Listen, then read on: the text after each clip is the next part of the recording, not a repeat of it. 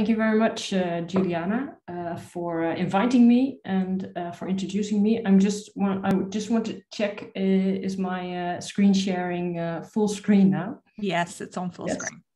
Great. So thank you very much. Yes, my name is Janke Kappenburg. I work for New Energy Coalition. I'm a program manager there. New Energy Coalition is a network and knowledge organization which has the aim to smarten and stimulate the energy transition. So I am working as a program manager of the HEAVENN project, which is all about kickstarting an integrated hydrogen economy in the Northern Netherlands. So I think it is a nice follow-up to the previous presentation because this actually is a project in which a hydrogen valley is being implemented. So let's first start with our location. We're located in the Netherlands, and then zooming in a bit in the Northern Netherlands to be specific. So we are in the north of the Netherlands and the provinces of Friesland, Groningen and Drenthe, which have about 1.7 million inhabitants, which is about 10% of the Dutch population and located on about 25% of the land of the Netherlands. So what's important to know is that the situation in the Northern Netherlands. In Groningen, there is a large natural gas field, which is called the Slochteren gas field. And that's one of the largest onshore natural gas fields in Europe. And since its discovery in 1959, natural gas has become a major source of economic activity in this region. But the extraction of the Groningen gas has led to protests from local residents here. And because of the consequential earthquakes and the resulting damages to buildings and safety issues there, we have had protests from local residents. And eventually this led to the decision by our national government to close down the Slochteren gas field as of 2023. And the rundown of the gas production has had major effects, as you can imagine, both on the national financial balance as on the economic situation, specifically in the Northern Netherlands, because we had the business here in the Northern Netherlands used to be natural gas, and closing down the gas field has caused us to the need of a new business. And that's the plan is to become a green hydrogen economy in the Northern Netherlands. So stepping into hydrogen fits like a glove, actually, because of the history in the Northern Netherlands and therefore the experience in natural gas extraction. There's an elaborate existing infrastructure in gas. There are about 17,000 kilometers of gas pipelines in the Netherlands, connecting all the approximately 450 larger and smaller gas fields and the residential areas. And these gas pipelines, they could be repurposed to accommodate transportation of hydrogen, which could contribute to making green hydrogen available to the market. And the market consists of industry, mobility, and residential heating. In addition, these pipelines could also be used for net balancing. So the Northern Netherlands have all the relevant conditions in place to develop this green hydrogen economy, which is, so to say, the gas infrastructure. We also have existing and growing offshore wind power potential. 2 large chemical industrial areas aiming to become more sustainable. You have one in Delfzijl, the port of Delfzijl in the north, and one at Emmen in the province of Drenthe. And then there's, of course, the the local emission reduction goals, the decarbonization of urban mobility. And there's a regional ambition to become an integrated hydrogen economy. So this all came together and led to the development of the HEAVENN program, which stands for Hydrogen Energy Applications in Valley Environments for the Northern Netherlands. This is the proposal, the HEAVENN project proposal was a response to a Horizon 2020 call. And it's coordinated by us, by New Energy Coalition. We coordinate a consortium of about 30 parties, ranging from small, medium, and large businesses to expert advisories, knowledge institutions, and we have a broad support, both geographical and political. And here there's a slide in which you can see all the partners. Maybe it's nice to mention that Hydrogen Island is also part of our consortium. And you see both small and larger parties, parties such as Shell are involved, but also a smaller transport company such as UVO Touringcar, Bytesnet Data Center. We have and also the University of Groningen. So we have a large number of parties involved. We are being supported by the Fuel Cells and Hydrogen Joint Undertaking, or the Clean Hydrogen Alliance, as they are now called, but also by the province of Groningen and the province of Drenthe. Just to give you an idea about the size of the project, the total costs are about 100 million euros. We have 20 million euros of funding from the European Commission.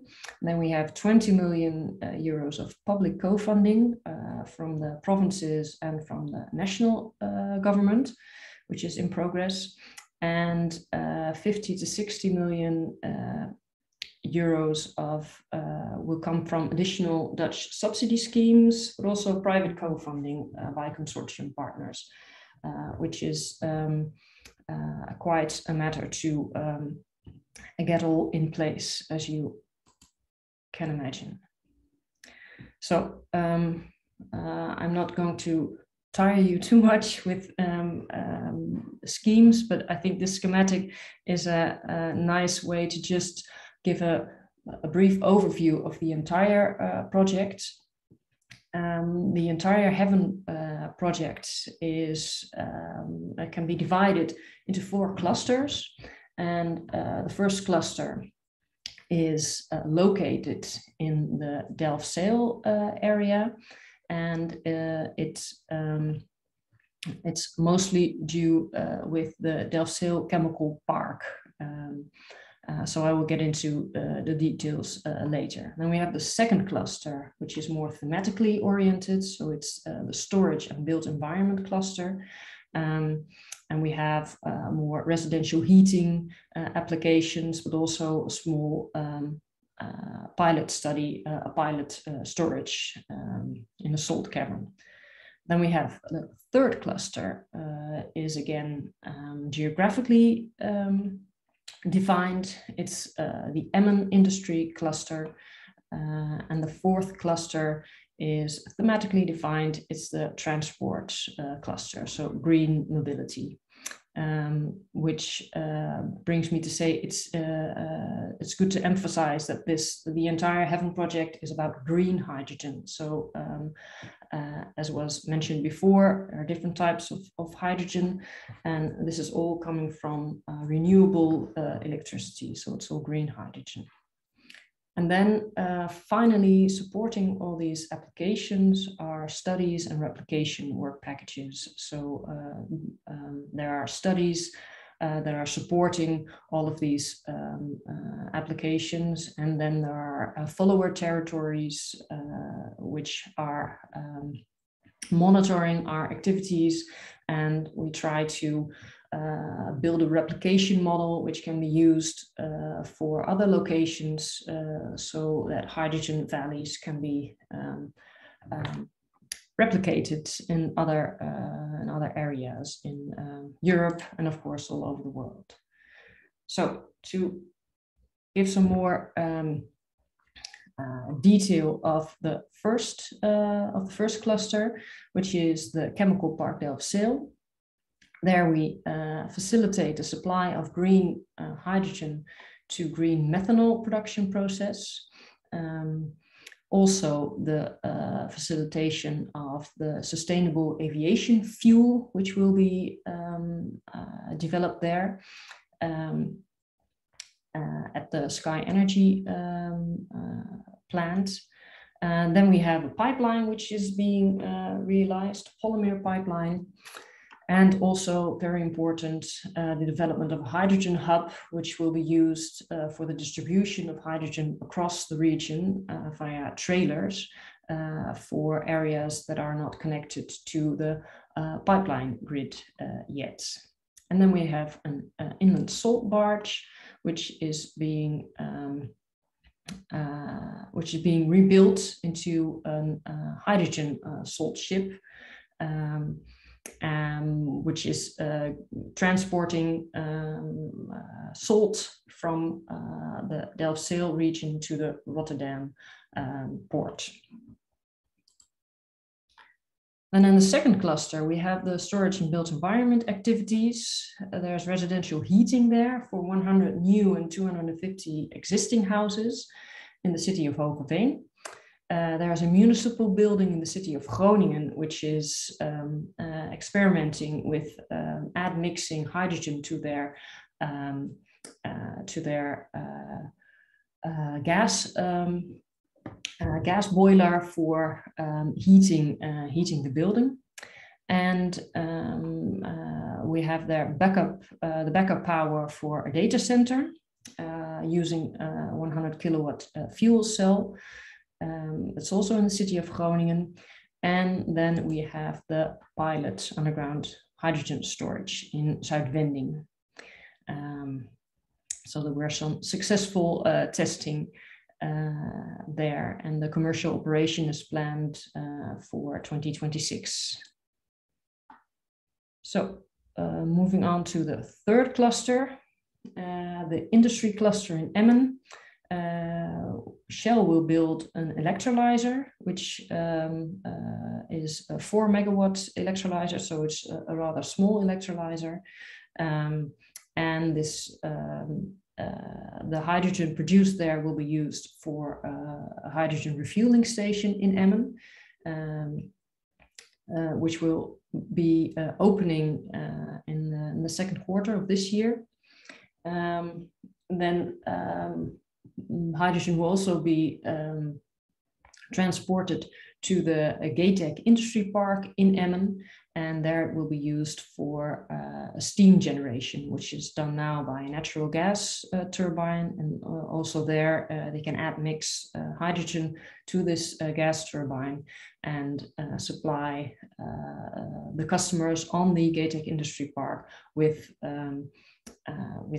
green or more sustainable steam. And then the fourth cluster, the green mobility cluster, we have a lot of transport applications here. We have 100 fuel cell passenger cars, we have taxis, we have light duty vans, garbage trucks, heavy duty trucks, we have long distance buses, and we have a number of refueling stations. So here, the 14 trucks, 100 passenger cars, and the 5 taxis.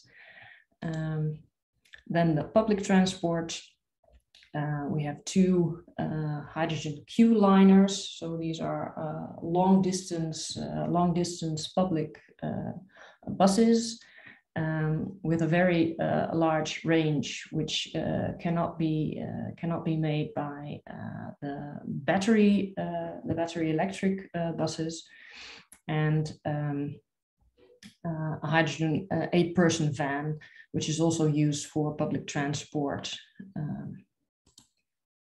And then for the for the fueling, for the refueling stations, some recommendations already, because we are 2 years in the progress